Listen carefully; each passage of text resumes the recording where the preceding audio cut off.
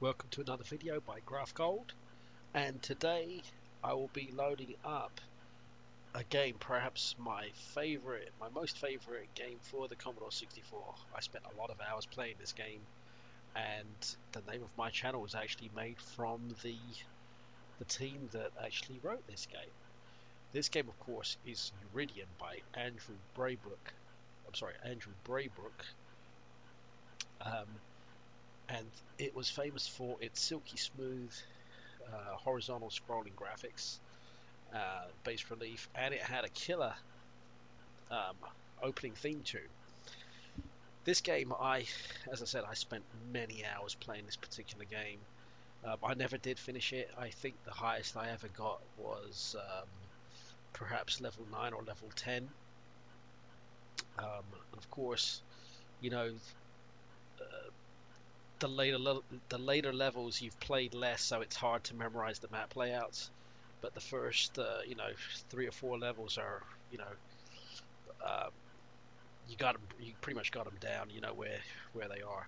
Now that was back then. I haven't played this game that much, probably a handful of times over the last 25 years or so. But in the mid '80s, I used to play this all the time. Let's go ahead and load it up. This is actually a remake of a video that I made about a month ago, but this one is better quality, and plus it also has this commentary. So we are loading this game from tape. It takes about 3 minutes, and we should take this opportunity, if you haven't already done so, to like the video, subscribe, share, like, and subscribe, as they say. So that way other Commodore 64 enthusiasts will have an easier time of finding my videos. I'll appreciate that. If you want to support the channel in other ways and influence the content that I make, please visit our Patreon site. The URL has just shown up there at the bottom of this video. So this was Andrew Braybrook's second game. Actually, no, this was his third game. I think his first game out was Scribbly's Day Out, then there was Paradroid, and then came Uridium.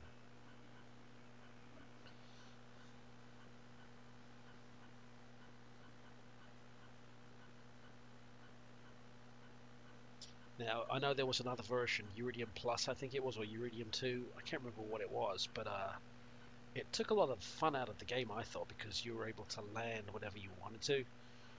With this game, of course, you have to survive until the runway opens up. This is a much better version of the game. The original is my preferred way of doing it. But yeah, when this game came out, the graphics just blew everything else away. I think in Zap 64 it didn't get the gold medal because there was some other game that was out that particular month that did take the gold. I think Uridium took silver.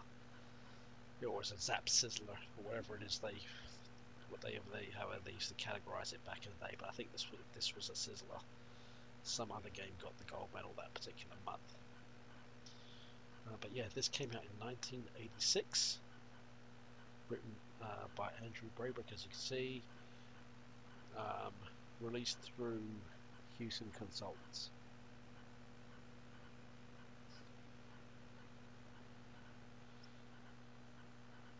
Now, I just do want to disclaim here that my reflexes are a lot slower than what they were 30 odd years ago. So don't expect me to get to level 9 or level 10 here. In fact, I might be lucky to get to level 3. But it's a fantastic game. This is definitely high up on my list, probably the best game that I played for this Commodore 64.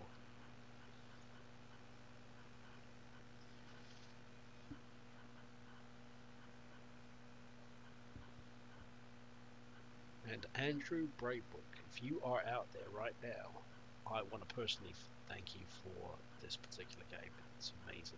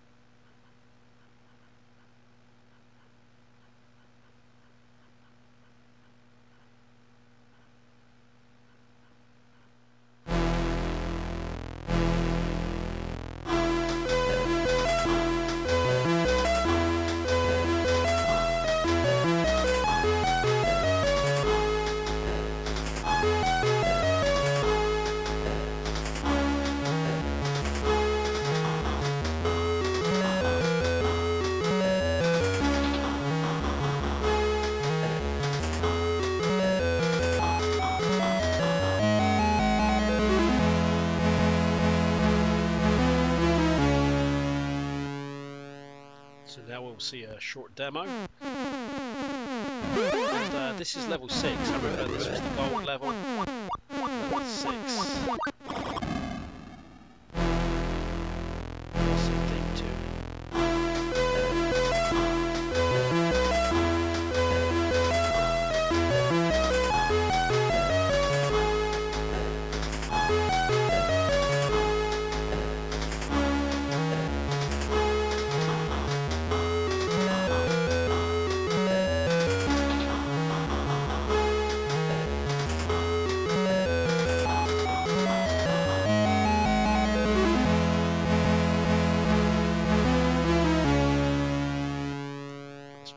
Demo.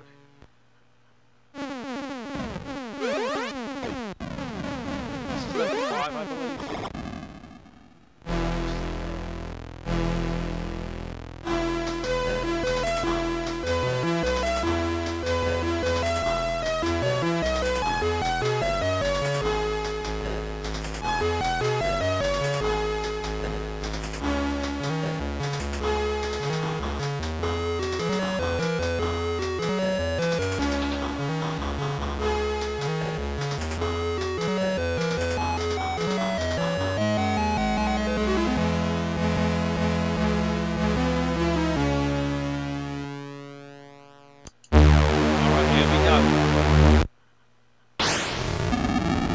Auto fire on.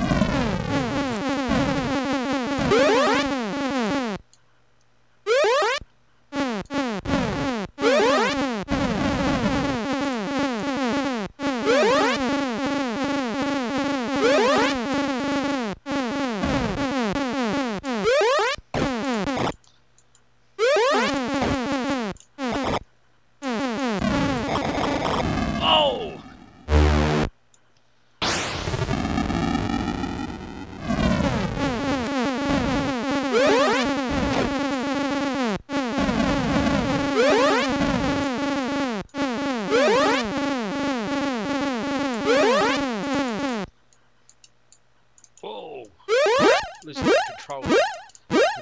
Yeah.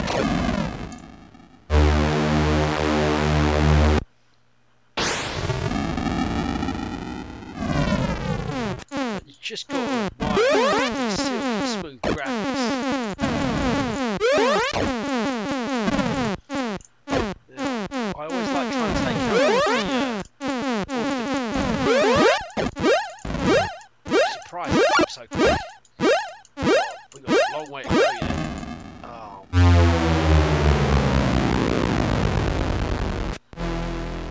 I didn't even make the scoreboard. Look at that. Alright, let's go again.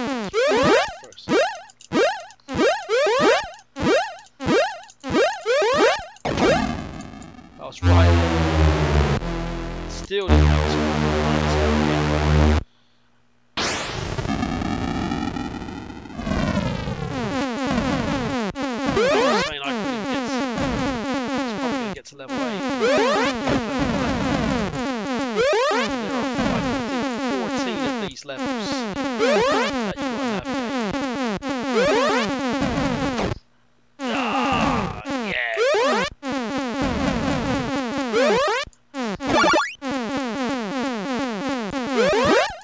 There we go. Those ground items I'll get on the self-destruct.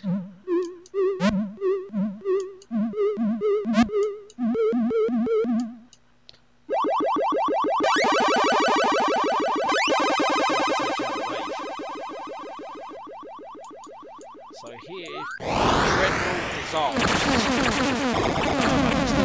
Yeah, I got those from level 2, I think it's lead.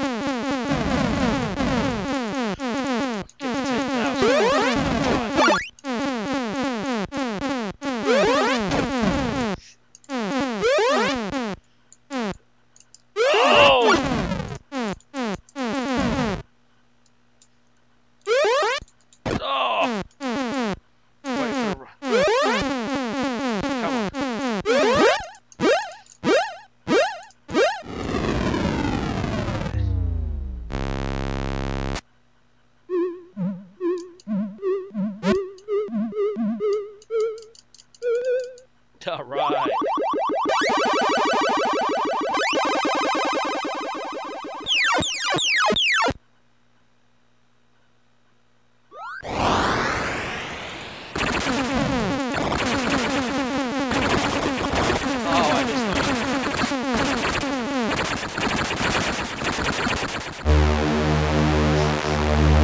Copper.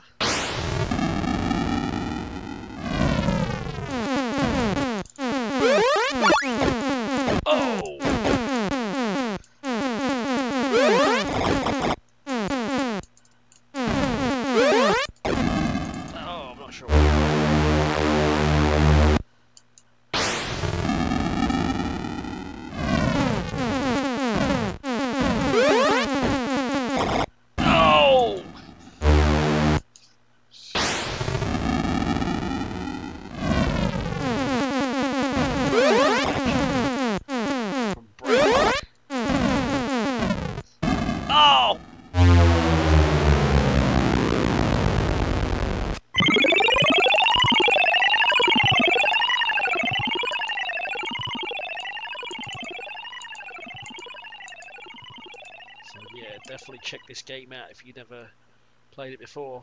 If you are in the US and you have to snag a copy of this game, keep in mind I had a US version of the Commodore 64 and I used to load this game on it, and the theme music and the overall game played a little bit quicker.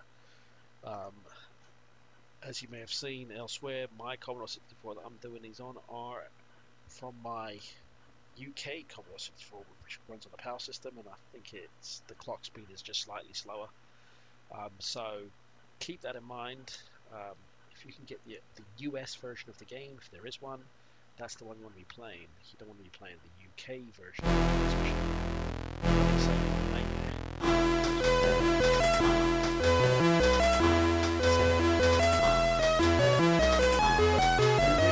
Awesome game. Thanks, Andrew. Appreciate it.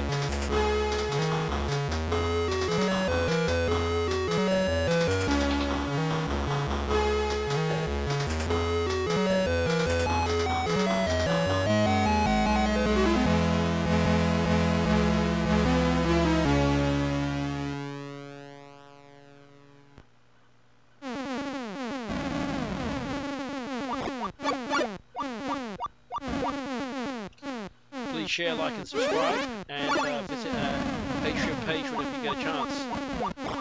Always welcome your feedback, and look forward to speaking with you all. will see you in the next video.